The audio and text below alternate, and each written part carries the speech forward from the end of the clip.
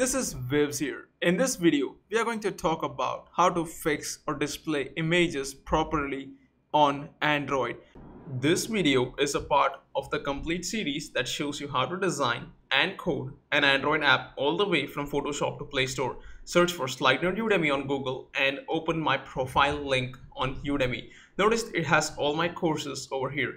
Before you run away looking at the prices, let me show you a neat little trick. Select the first course over here and notice that there is a coupon running for a few days. Now in addition to what Udemy is offering you, click redeem a coupon here and enter slidenerd as the coupon code and click apply. And bam, there you get a nice discount and you can click take a course, complete the login process and the payment gateway, and you can see all the videos available. If you remember from our previous video, we added the background image to our app's first screen and it works perfectly on Samsung Galaxy S5, whereas it crashes on Nexus 6P. So if you go to Google and if you type Android display bitmaps efficiently, be sure to read this full lesson and all the 5 articles under it. So the reason for the crash is pretty simple. An image is simply called a bitmap object in Android. Now if you take a look at how much memory it requires, an image of 2592 into 1936 would require 4 bytes per pixel. Now 4 bytes because they need to store red, green, blue and alpha component. Now if you take a look at our image in Android Studio, it is a 1920 by 1080 image, and multiply that by 4, you get the amount of RAM that you need to display or load this image in memory. So on Samsung Galaxy S5, while the requirement is being met, on Nexus 6P, the requirement isn't met, which is why we get a crash. So one of the ways we can fix the crash is by obviously using the techniques discussed in these articles, which is exactly what we don't cover in this video. Because these techniques are long, there is way too much code involved in getting the same thing done. But thanks to some fantastic third-party libraries, we can compress or display images efficiently in just 4 lines. There are 4 libraries that especially deal with images. So the 4 libraries happen to be Universal Image Loader by Nostra 13, which has instructions for setting it up. There is Picasso from Square, which is very popular if you guys have heard about Android image loading before. And there is Glide from BumpTech, which again is a pretty similar library. And the 4th one is from Facebook itself. It's called Fresco. Other than this, there are several other libraries that keep popping out, but these are the 4 most famous libraries that people talk about everywhere. Now, one way you can find out more about this is by going to Google and typing Picasso versus Glide or any other library for that matter. Now, I typed that and I got a nice table here that shows the features of each library along with the differences in each. This feature list may be deprecated or outdated, and hence I suggest that you manually take a look. Now let's add the Glide library in this video. The first step is to go to their repository here where they talk about Glide and how to set it up on Android Studio.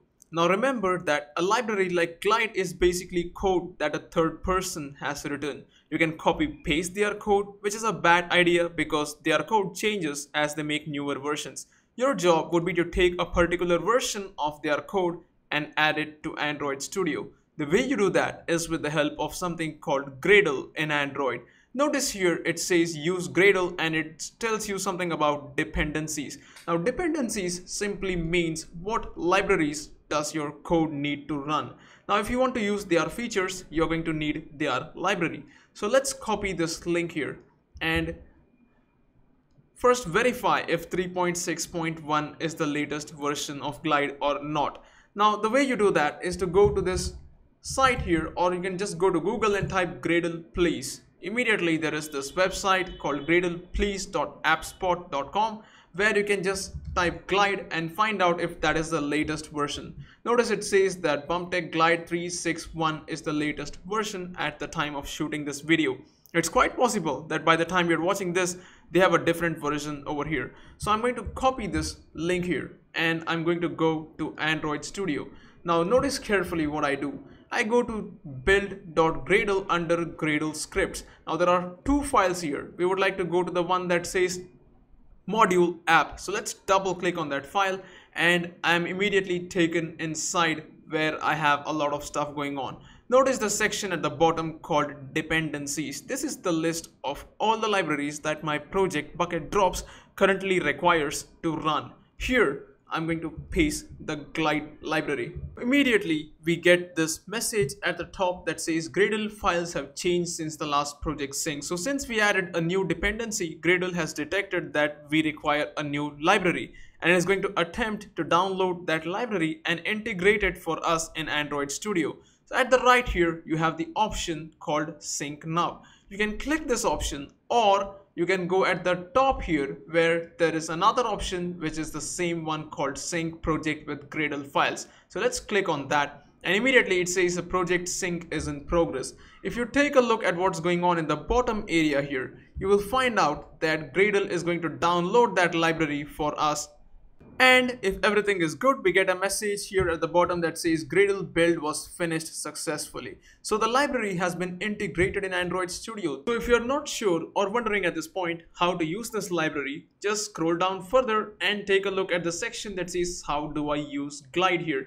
Notice that they have an onCreate method here. They are taking an image view from XML by using the findViewById method, and all they do is say glide.width, where they pass the context, which happens to be the activity in this case, called the load method, pass the URL of the image they want to load, and then just specify that load it into the image view. That's all they do. So let's go back and try that in our activity main.java file. So I'm going to go there to activity main and create a method called init background image, and it is defined as a private method. Now inside this method, all I have to do first is find our image view. Image view is contained in activity underscore main.xml. We need to give it an ID first, which I'll simply do, calling it iv underscore background. I'm also going to remove the scale type over here, and I'm going to remove the source over here because we are going to set both these things in code now. So after initializing the image view from XML, all I have to do is use the glide library by saying glide dot. Notice the suggestions over here. One of them would be width, and notice that it takes an activity, a fragment, and many other things. So I'm going to use the one that takes an activity, pass this for the activity because we are inside app compat activity right now. Then I'm going to say dot load. Now the load method also takes several different variations. Notice that there is a string, there's a URI, there's an integer resource ID. Now this is the one we need because we have the image as r.drawable.background. So I'm going to say r.drawable.background here, and then I need to specify where it should be loaded. So it's going to be into the image view which we just created in the above step by saying background over here. Now let's take a look at what happens. Now this time when you run the app, you will notice immediately that the image is being loaded on both Nexus 6P and on our Samsung Galaxy S5. The same issue where the image size is not adequate. So we are going to use the scale type center crop here in code.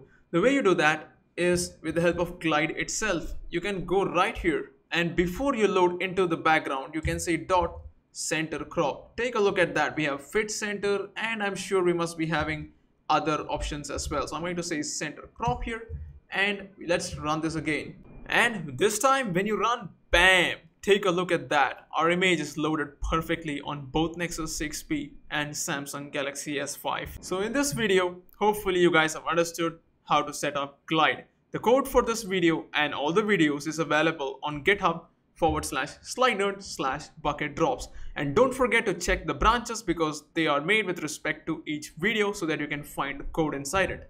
Thanks for watching. I'll catch you guys in the next video. Have a nice day.